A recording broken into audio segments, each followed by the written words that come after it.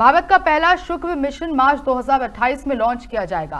केंद्र सरकार ने 19 सितंबर को इस मिशन की मंजूरी दी। ये मिशन 4 साल का होगा। वीनस यानी शुक्र ग्रह धरती से करीब 4 करोड़ किलोमीटर दूर है। बता दें कि वीनस को पृथ्वी का जुड़वा ग्रह भी कहा जाता है। हालांकि यहाँ का दिन रात पृथ्वी की तुलना में काफी लंबा होता है। दरअसल वीनस अपनी धुरी पर बहुत धीमे घूमता है। इसकी वजह से वीनस का एक दिन पृथ्वी के 243 दिनों के बराबर होता है। भारत का ये मिशन वीनस के ऑर्बिट का अध्ययन करेगा। ग्रह की सतह, वायुमंडल, आयनोस्फेयर यानी कि वायुमंडल का बाहरी हिस्सा, उसकी भी जानकारी जुटाएगा। वीनस सूर्य के नजदीक है, ऐसे में सूर्य का इस पर क्या प्रभाव पड़ता है इसका भी पता लगाएगा। वीनस ग्रह को अक्सर पृथ्वी का जुड़वा इसलिए कहा जाता है क्योंकि यह आकार और डेंसिटी के मामले में पृथ्वी जैसा है। इसलिए वीनस के अध्ययन से पृथ्वी के विकास को समझने में मदद मिल सकती है। माना जाता है कि वीनस पर भी कभी पानी था, लेकिन अब ये सूखा और धूल भरा ग्रह बन गया है।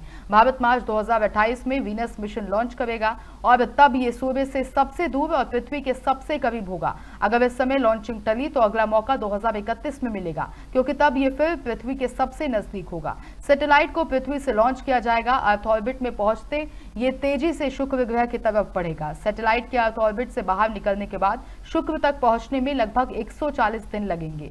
वीनस मिशन की लाइफ 4 साल की होगी।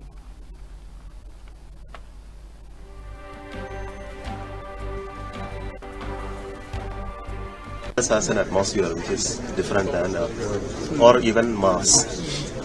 The Earth's atmospheric pressure is 1 bar. With that, in Venus it is 100 bar. So we don't know why it is like this. Whereas in the Mars, if you look at it, it has become 1/100th of that. So there are some physical processes that cause all of these changes. Though the planets are almost similar in terms of size, mass, not exactly, but almost.